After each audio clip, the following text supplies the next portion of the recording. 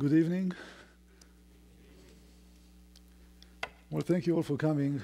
I always need to apologize for my accent because some of you are here for the first time, and that will be a challenge for itself. And also to thank Pastor Ken for the opportunity and thank the friends in the booth who are really helping over the last few nights to run all the technology up and down.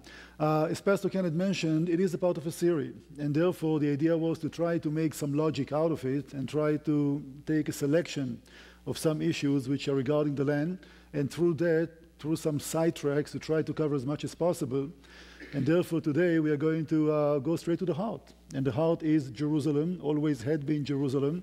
And one can, oh, by the way, when I do that, I signal the friends over there that I would like to have the next slide. Nothing wrong with my arm, all right, just kind of signaling them. And so tonight we are going to speak about Jerusalem.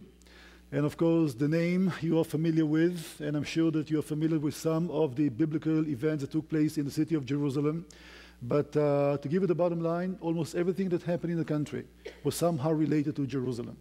And not only Jerusalem, but one place in Jerusalem called the Temple Mount, and not just the Temple Mount, but one rock, which happened to be the very top of Temple Mount, and you have no idea how significant the place is, or maybe you do.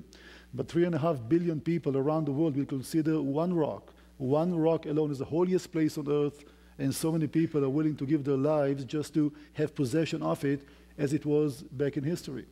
We speak about a place that saw so much conflict, a place that saw so much bloodshed, and although the meaning of the name Jerusalem in Hebrew means the city of peace, unfortunately, not that much peace in town.